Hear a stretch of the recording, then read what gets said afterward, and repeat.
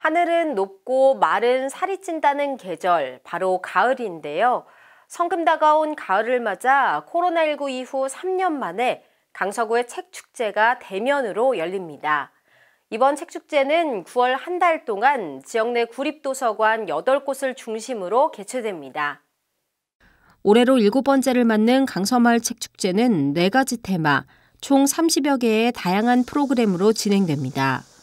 도서관에서 즐기는 문화산책, 책과 함께 떠나는 가을소풍, 작가가 들려주는 책 이야기 등 다채로운 문화향유의 공간인 도서관을 만나볼 수 있습니다.